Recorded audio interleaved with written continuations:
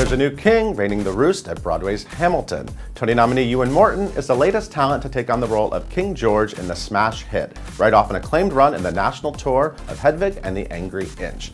He recently stopped by the studio to give us a scoop on his regal run and his suddenly famous son.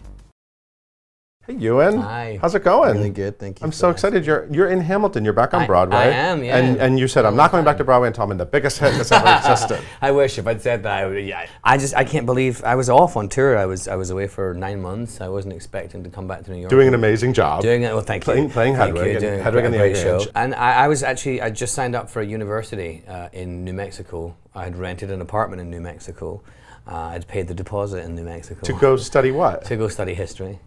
Really? Yeah, and then the phone call came. I mean, I had to audition, but the call came to audition, and I hummed and hawed and was like, "Oh, but I really want to go to school." And then I got the job, and I thought, "Are you an idiot? Of course you're doing Hamilton. You're staying in New York." Now I'm buying an apartment in New York and not leaving and doing my thing online. Everything changed. Everything changed. Everything changed. Yeah. That's so crazy. I didn't realize you were going to give it all up to be a scholar. I was certainly going to take a break. Take a break. Yeah, you know, I mean, I think there's nothing wrong with expanding one's mind beyond the same thing, which I've done for a long time.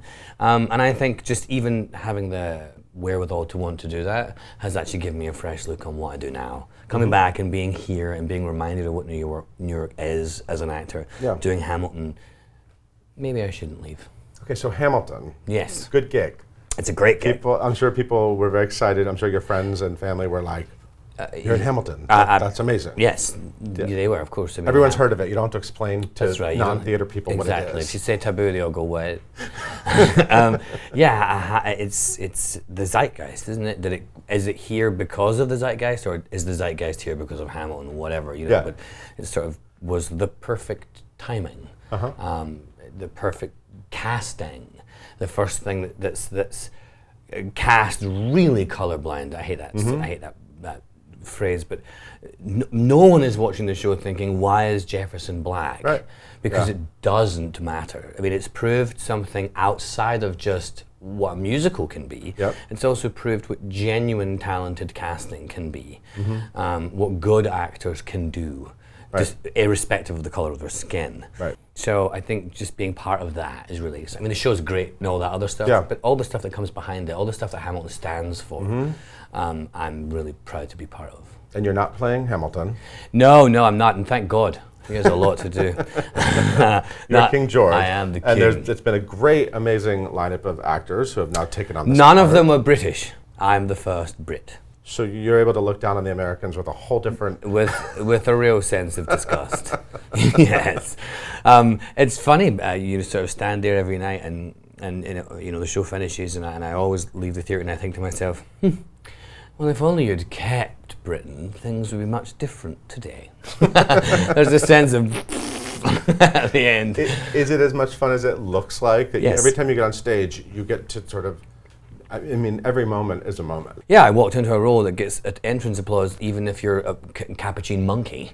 You know, if you stuck a monkey in the role and it came out dressed as the king, people would go wild.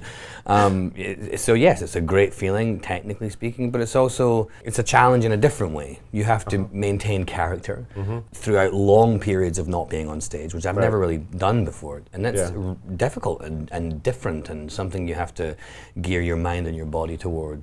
You're still coming on vocally and emotionally in the same place that you're supposed to be throughout the 3 songs. So it's an interesting challenge in ways that I didn't think it would be. Right, but after coming off something like Hedwig, which was mammoth, then you did a nice long run. Yeah, we did 9 months. And I was on tour, so you also had the sort of mammoth idea of moving every week and you know, and going to North Carolina or San Diego or whatever you Did you make local references? In every different city, yeah. And how did you keep track of those? Well, we were given a slew of information about each city, and we would pare it down, me and John and you know whoever. And you would write them all over the stage, right? No, I just memorized them on the bus and to the next location or on the flight. But Hedwig is a different beast entirely. She has so much to say, and it's not just about what she says or how she says. It's just the way she speaks to people. The people I would meet after the show, they were there because Hedwig set them free.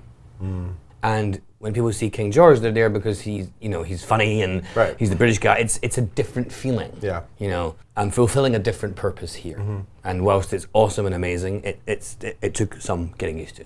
I first met you 14 years ago. You did. Because that's when you were in rehearsal for Taboo. That's right. I like to say taboo, not taboo. I like to do it the right. British way. And I love that show so much. I listen to you sing that role to me all the time. Awesome. You probably don't listen to it. I do. I haven't listened to it in a very long time. It was fantastic. What's your craziest memory of doing that show?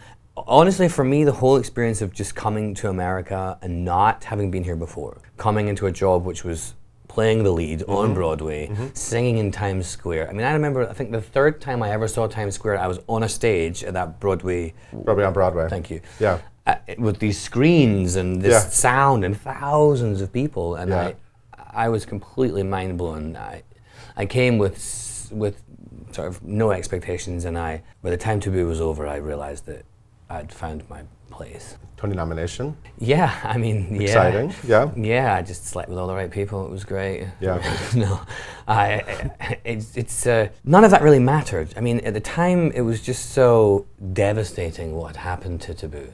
Taboo was not a bad show. No, I don't care what any of those people said. It's a fantastic show. It was a fantastic show. Do you think it should come back?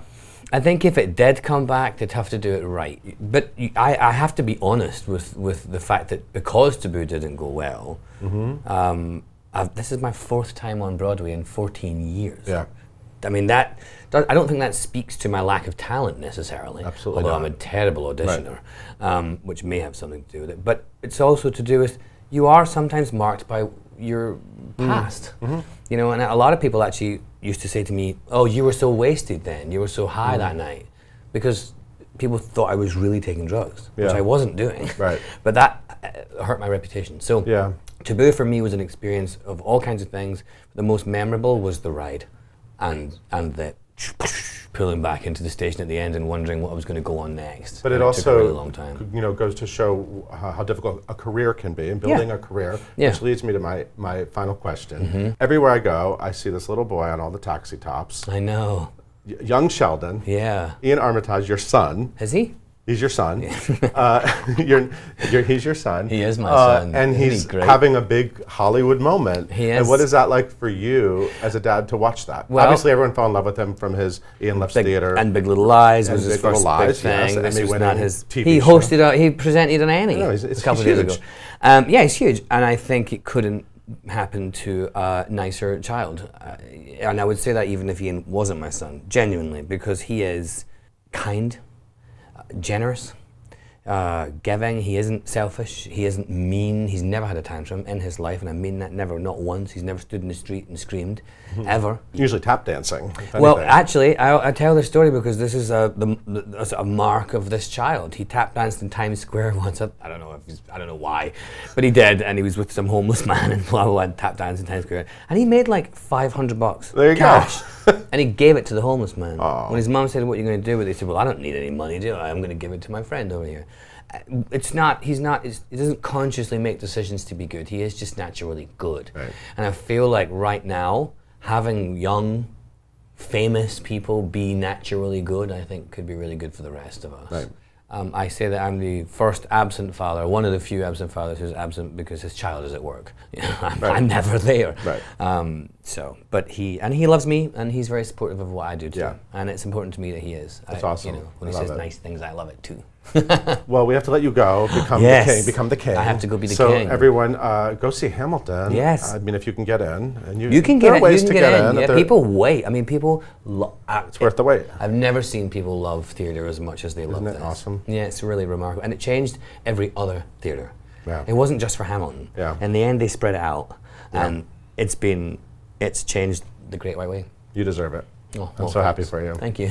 So everyone, check out this guy. Check me out. Euan Morton in Hamilton. Thanks for being here. Awesome. Thank you.